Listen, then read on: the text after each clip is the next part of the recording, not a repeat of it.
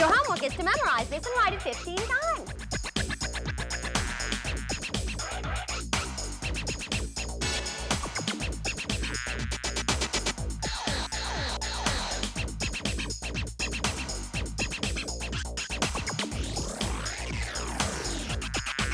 Welcome to the coolest, hippest half hour of fun on TV. This is Brain Stew with Jennifer Pulley. Hey, is Brain Stew a mixture or a solution? Here's what we're mixing up this week. We head over to NASA and meet a polymer chemist. Huh? Well, she's going to show us in her lab how to test mixtures and solutions. Do you have a sweet tooth? I do, because we're going to a dairy farm to find out how ice cream is made. Oh yeah, is ice cream a mixture, a solution, or both? Stick around, and hey, keep your hands off that remote, because we've got much more ahead on Brain Stew next. Hi, I'm Jennifer Pulley, and welcome to Brain Stew and the Brain Stew Kitchen. As some of you know, or those of you that don't, I'm a teacher. Terrific, excellent, amazing.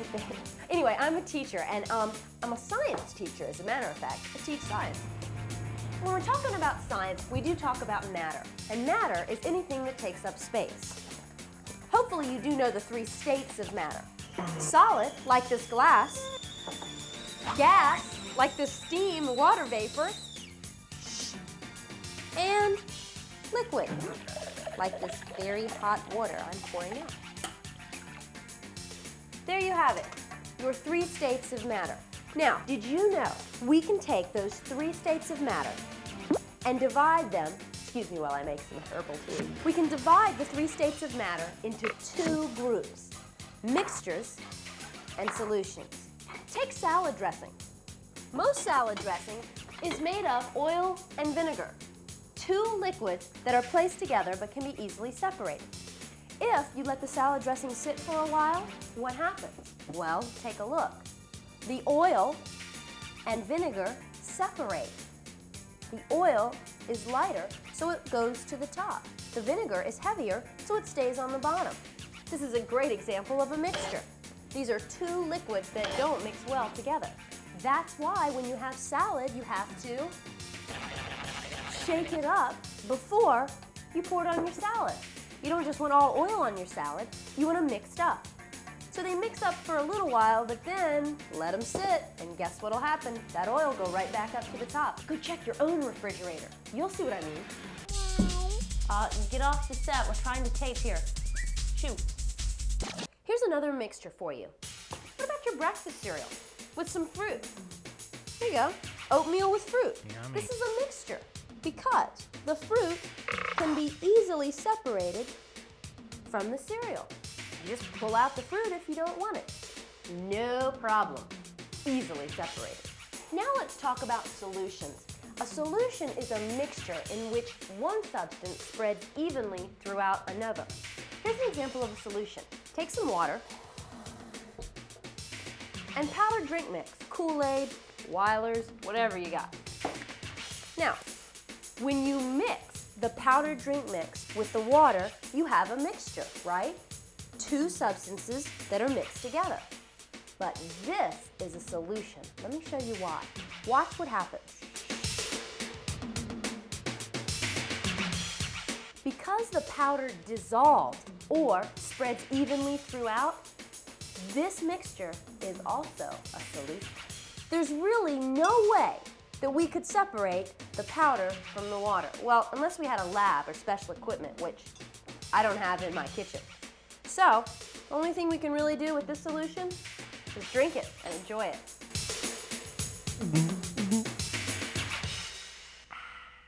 Man, I can't get this permanent cherry grin off my face. This stuff is permanent.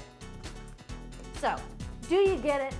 All solutions are mixtures, but not all mixtures are solutions. Here's my point. My fruit did not dissolve into my cereal like the cherry mix did in the water. Solution and mixture, just a mixture, not a solution. Now this is your last chance. I hope you've been paying attention. I sound just like a teacher, don't I? Remember, mixtures can be easily separated. Well, without a laboratory or special equipment. And solutions are hard to separate because one substance is dissolved into another. My tea! Solution! Hope you knew that. Let's go meet a friend of mine. She's a doctor. Well, not the kind you go to when you're sick. Oh, sorry. I'm here with Dr. McDaniel. Now, doctor, can I call you Trish? Sure. Okay. You are a doctor of? I'm a polymer chemist here, and we're here at NASA Langley Research Center.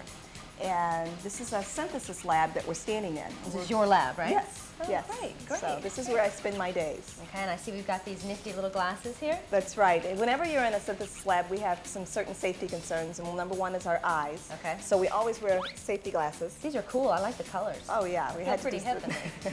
And another thing that we do is whenever we're working with things, we like to wear lab coats. Yep. And gloves. Oh, great. So you have some of those for me? Yes. Okay, we're gonna great. Put on gloves as we do our different experiments. So Okay.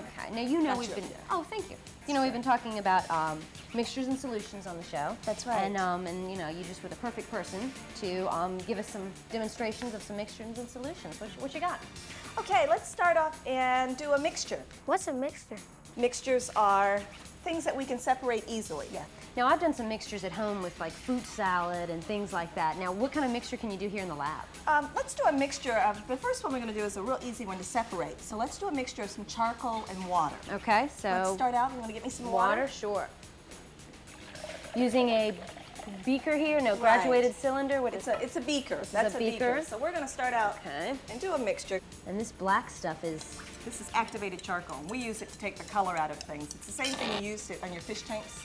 Oh, For okay. filters on the fish okay, but tanks? not charcoal like for a grill. No. Okay, okay. One of the things that we know about mixtures is if we let them sit long enough, they will settle out. Yeah. And if we let this sit long enough, it will settle out. Now we're going to cheat a little bit and go a little faster, and we're going to filter it. And that's another definition of a mixture. All right. It's something that we can filter. We can do this in the lab, not at home. That's right. All right. And what we're going to do here is we put a piece of filter paper. I've put a couple of pieces of filter paper inside of our filter. All right. Now you're hooking up a tube to it. Right, and this is our aspirator. And an aspirator just pulls a suction on it. And let's filter our solution. Do you want to do this? Sure. Okay. All right. Right in the middle, doctor? Yes. You can just fill it up, pour it on in there. You're telling me that we're going to have clear in the bottom and black on the top. That's That's what you're right. telling. I don't know. That looked pretty mixed up to me. I don't know. We'll have to see what happens. Well, Now if you look through in the bottom, you see that we've got the clear water has come through. that's the water that I got from the spigot. That's right. So now this mixture is very easy to separate. And that's one of the definitions that we use for mixtures. And then we'll have the charcoal left in the filter then, if That's all right. goes well. That's right. And now, if we take our filter off, That's great. you'll And see it's that we dry. left with our charcoal. You want to grab that? Yeah. That's amazing. It looks just like the stuff you got right out of the bottle. That's right. That is great. And it's dry. And it's nice that you had mentioned how things look. And oftentimes we think that when things look the same, that they are the same. And I'd like to do an example where we have something that looks the same, but it really isn't the same. Ooh, Okay. interesting. I loved how that aspirator worked. That was great. It totally separated that mixture. That's Of right, Charcoal and that's water. right. That's great. Okay, what else do you have for me? Okay, now we're going to make another mixture, and I guess the main difference in this, now we're using what we call sea light. It's basically a sand. But when we mix it up, now it makes a white solution, and let you mix that up. All right. Mixture here. That's a mixture Because of it's not sand and water. completely dissolving then. Is That's that- right. Is that right? And if It you- looks like it is. If but- you look at that, it kind of reminds us and looks a lot like milk. And if you think if you put it in, we've got two white solutions here. Yeah. All right, now let's look at the difference and what happens when we filter these. And we'll decide if it really is a solution or mixture. So we'll see. We don't know. Mixture, solution. Well, we know it's a mixture, right? But we don't know if it's still a solution. That's right. If it dissolved, it would be a solution. If it didn't, it's a mixture. Let's see what happens. Now, Jennifer, what do you think this time? Solution or mixture? I'm going to have to say mixture. It didn't dissolve completely. That's right. Easily separated with the aspirator. There. Now let's try our other one. Okay. The milk, right? The milk. All right. Looks exactly the same as the other one. That's see if the right. results are exactly the same.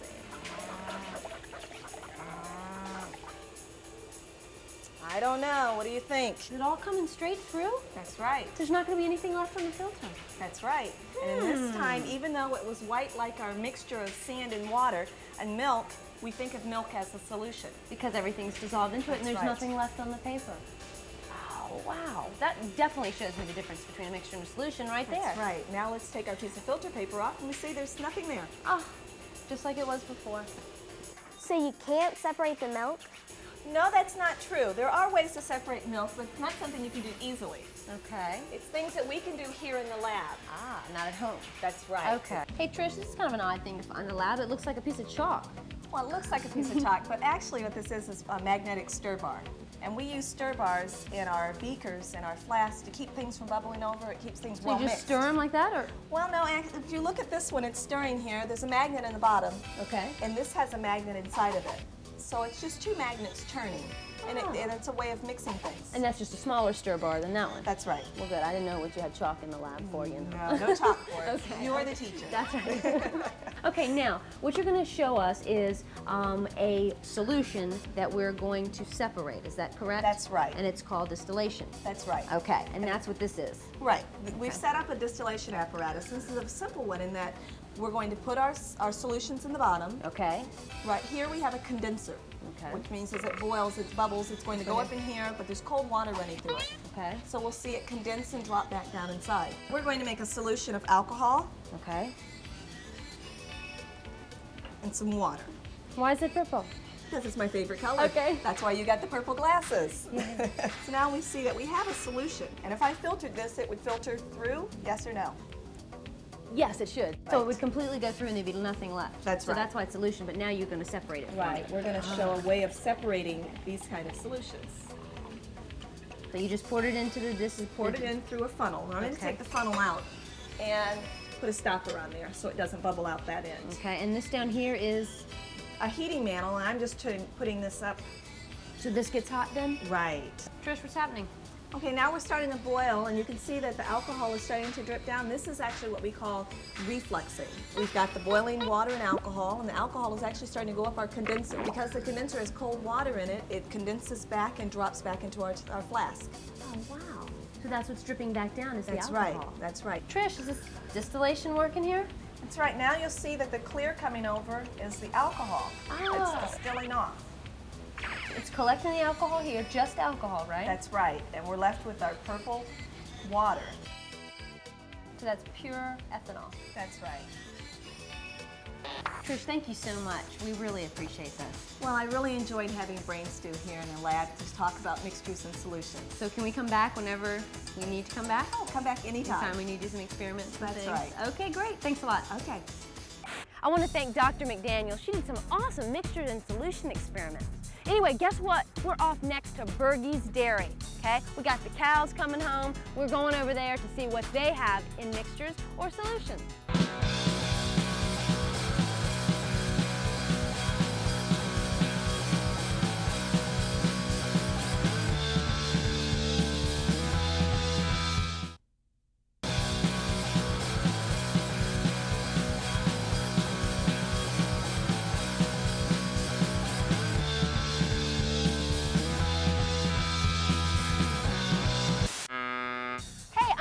In Chesapeake, Virginia at Bergie's Farm with Leonard Bergie. You own this place? Yeah. Hi, Jennifer. How are you doing? I'm great. I'm doing Good. great. Brain Stew. I'm so excited to be here and find out all the things you do here. Now, you have a bunch of cows. This is your dairy farm. How long have you been here? Oh, wow. Well, my family's been here about 60 years. Actually, my grandfather started out back in the early 30s. Wow. With just a few cows, and it's slowly grown now, and we're milking about 110 cows now, twice every day. Okay, so you're getting milk every day. That's right. Right, and you get my favorite, you get ice cream every day, That's right? Okay. Everybody loves ice cream. That's right, and that's what we're talking about. I mean, you know, we're talking about mixtures and solutions. I don't want to get off into what my favorite foods are or anything. But we're talking about mixtures and solutions. Can you explain to me kind of the process of making ice cream? I mean, from the cow to the finished product. We milk cows twice a day, and we get the milk, and we actually have to separate it. We separate the skim from the cream, and then we use that cream in making the ice cream mix. So at that point, then, when we separate it, milk at that point is a mixture. That's right. Just what he said. Exactly. He knows. So it's a mixture because it's easily separated. I guess That's it's right. like oil and vinegar. The cream will That's fall right. to the bottom. Is that right? Or the No, cream the cream actually rises to the top. Cream is lighter, so it rises to the top naturally. Okay, so you got the cream on the top and all And the fat. skim, And the... that's right, the skim on the bottom. Okay, and that separates. And That's then right. what? It naturally separates that way, but we have to run it through a separator, a stainless steel machine that will separate it quickly. How does that work? Centrifugal force actually spins it out so that the cream comes out an upper pipe and then the skim milk comes out of a lower pipe. Well, that's easy. And so then we take that milk and cream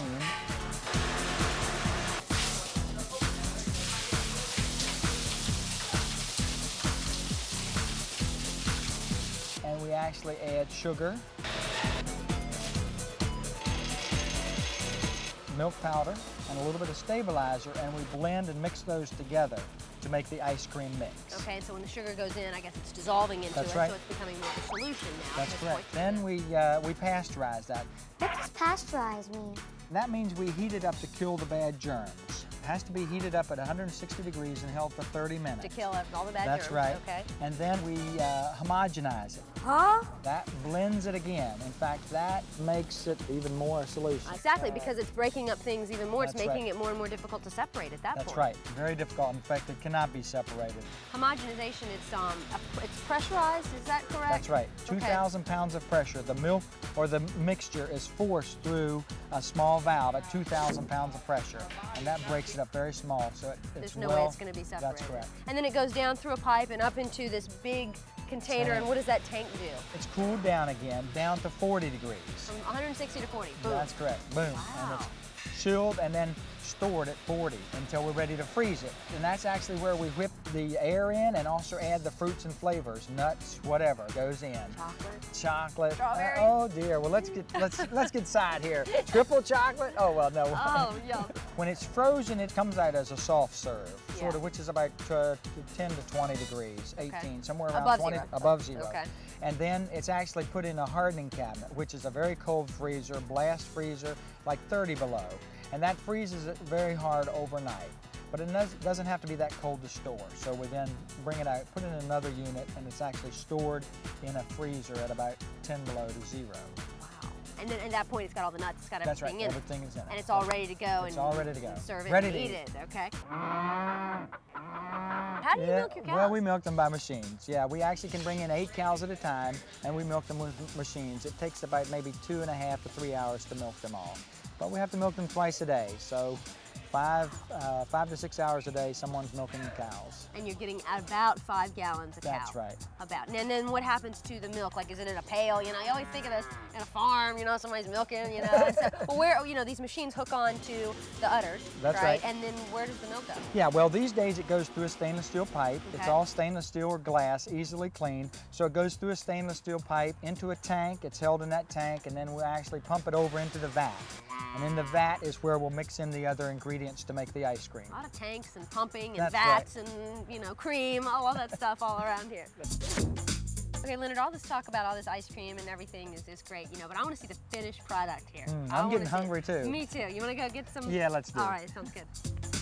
Okay, Leonard, this is it. Well, what kind would you like? I'm going to try the toffee crunch. That sounds good. That does sound good. I think I'll take pumpkin.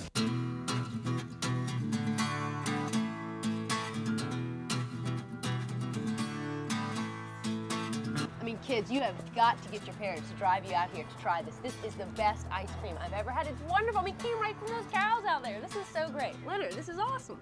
Oh, great. Glad you like it. It's wonderful. Now, listen, let me just straighten one thing out here because I was a little confused and I don't want them to be confused. When milk comes home and you buy it in the grocery store, you get it delivered, however you get your milk, it won't separate easily. The cream doesn't rise to the top. That's right. Why is that again? Because it's already been pasteurized and homogenized. Okay, I just wanted to make sure. So when it comes right out of a cow, that's when it's easily separated. So That's that's right. when it's a mixture. By the time it gets home to the kids and they're pouring it in their cereal, the milk is now a solution at that point, right? That's right. Okay, I've got it. All right, well, I want to thank you so much for your time. I know you're a busy man. I'm dripping all over myself here. I want to thank you for your time and letting us come out here and Brain Stew, getting to see a little bit behind the scenes of Bergie's Dairy Farm. Cool, thanks for a coming. lot. Thanks a lot. Up Enjoyed next, it. you guys, you don't want to leave. We're not even leaving Chesapeake. We've also got a really cool experiment that you got to see. This is dripping all over. Bye.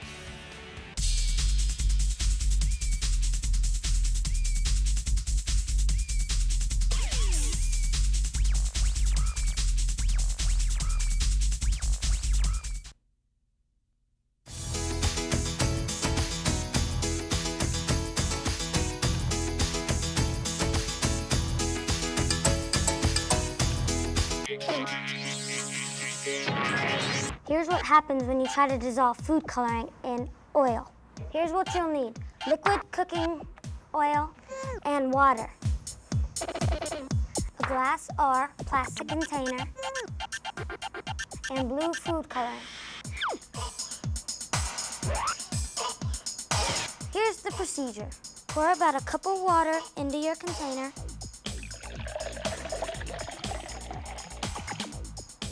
Slowly pour the same amount of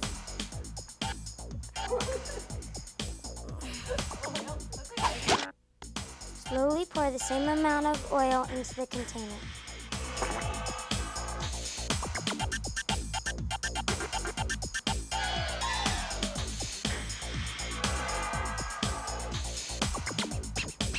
Observe what happened.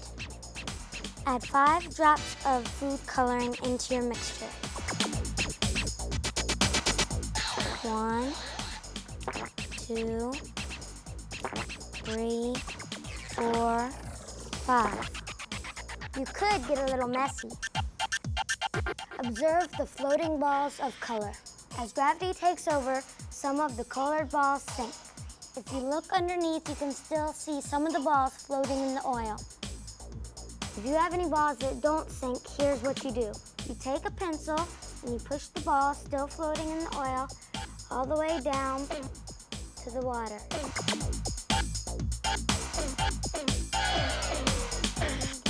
As soon as the colored balls touch the water, they immediately broke apart and dissolve.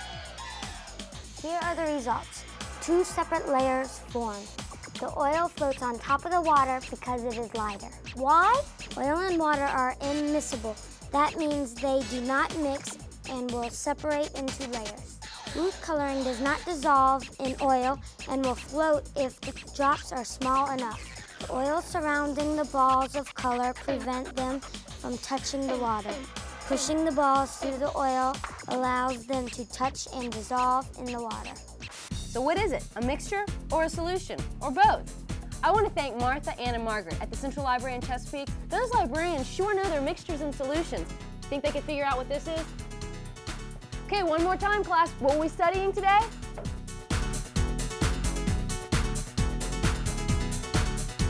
That's it, mixtures and solutions. So next time you're out, look around. Look at all matter. What is it? A mixture, a solution, or both? Well, that's our science lesson for this week. I hope your brain is stewing with information about mixtures and solutions. Next week, I'm not going to tell you where we're going to be. If you want to find out, you tune in. See you then. So what is it? Sorry. So this is it. And I want to thank Dr. McDaniel. That was such awesome experiments. Now, a mixture is 2 or more substances that can be placed together